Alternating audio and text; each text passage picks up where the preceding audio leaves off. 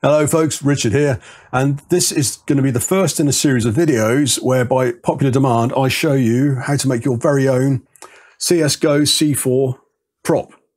There we go, sorry it's a bit back to front in the camera. I did a short on this some time ago and it's had quite a lot of views, and it's had quite a few of you good folks asking me if I can do a tutorial on how to make one of these. So I'm going to do exactly that. Now, there's quite a lot to talk about in terms of how this is made. So this is going to be spread over probably 3 parts. And the first part here is going to be just talking about this and what it does, how it works, things like that. The second part is going to be a bit longer. In the second part, I'll show you how it's actually made. So we'll talk about the 3D design. I'll show you Fusion 360, where I modeled it. I'll show you all the parts and how they fit together. And we'll talk about that kind of malarkey. In part 2, also, I'm going to give you a link to the 3D STL files and the Cura slicer files, so you can download those and you'll be able to print this yourself, 3D print it if you have a 3D printer.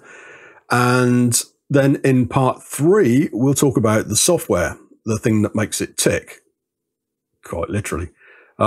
Yeah. So part 3 will be all about the software. We'll walk you through the source code. I'll give you a download to the source code. We'll talk about how we got all the sounds into it and all that kind of good stuff. So here it is. This is the CSGO C4 prop. Now, I made this about 2 years ago for my eldest son's Christmas. And he's a big CSGO fan. So I thought we ought to have his very own C4 prop. And as I say, it's basically 3D printed. So it's printed from a material called, it's Apollo X, I think this one. Again, we'll go into that in more detail in part 2 when we talk about the actual manufacturing, but I'll just walk you around it anyway. So as you can see, it resembles the C4 from the game CSGO. We've got a keypad where you can enter the bomb arming codes, and you can also disarm the bomb here as well. It's got a screen, cables, all sort of as in the game. It's got a genuine cable tie there, which does absolutely nothing other than be a cable tie. We've got some also genuine gaffer tape holding it all together. You can see around the back here. Sorry, but getting a bit disorientated by the camera. There we go. Right. Yeah, there's a rear panel, so you can take that off to get inside and change the battery, because it's battery powered or mains powered. So you can power it from the mains, from the wall. It also has a USB port, which allows you to do programming on it and things. But let's just see how it works first of all. So to make it tick, we basically open the missile switch and turn it on. And there you can see the screen there. And it goes through its boot sequence, and it's coming up asking for a passcode.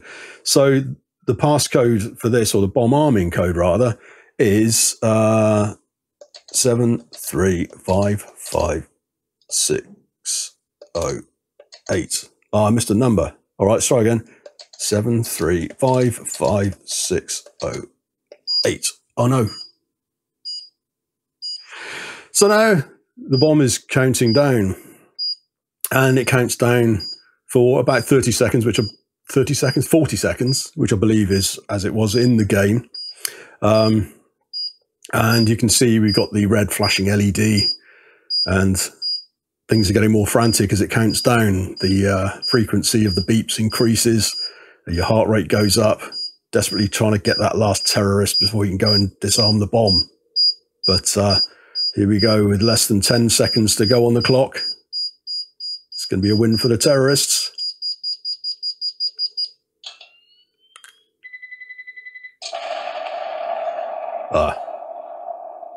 We survived. All right.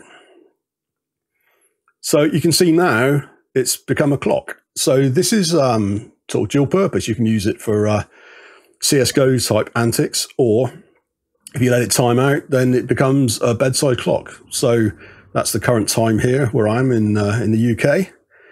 And there you go. So the alternative you've got as well is, if we arm it, so press a button and it'll go through its boot cycle again. Let it finish that off. And we'll arm the bomb.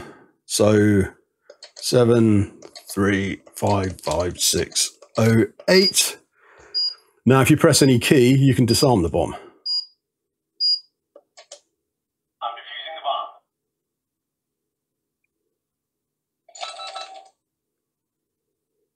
Bomb has been defused. Counter-terrorists win. All right, there you go. And then back to the time again. So it supports sort of both things. It supports the bomb blowing up and the bomb being disarmed. And it also forms a handy bedside clock. Now, there's a few other things as well. So you can see that it's got a backlight. So the display is illuminated. And if you plug it in via USB, so you plug it in via a USB port, there's a little Windows application that goes with this that I wrote, where you can basically set the time. So you can set the time if you've got daylight savings time, like here in the UK. The clocks go forward in the spring. So you can plug this into your computer, fire up the little app, and then you can program what the current time is. But also as a bedside clock, this backlight is quite bright. I mean, I think at the moment this is only on about 20% brightness. So this is really quite bright. So in the app as well, I also coded it so that you can set it so that the brightness changes. So at night it will switch to a lower brightness, and then in the morning it can switch to a higher brightness if you use it at the clock. So again, that's why we've got the mains, the wall power adapter as well, so you don't have to run it off batteries. So it will run off it runs off an internal 9-volt battery, or you can plug the mains in and run it off a wall adapter if you want it as a clock, for example. We've got the on the bottom of it, we've got the arming code. The way to remember it though is it's supposed to say Tess Bob in Leet speak. So 7355 is Tess and 608 is Bob, apparently. No idea who Tess and Bob are. I presume they blew up, but there you go. All of the bits on it, all of the components, they all basically came from eBay. So the keypad, it's an Arduino Uno that's powering it, the screen, the missile switch, and the wires with the banana plugs on, all from eBay. And as I say, we'll talk a bit more about it in part 2 when I show you the internals and how to actually physically make it. So I hope you found that interesting. I hope you're looking forward as much as I am to getting the next parts done, and I can share with you exactly how you can make your own CSGO C4 prop. So until next time, thanks for watching.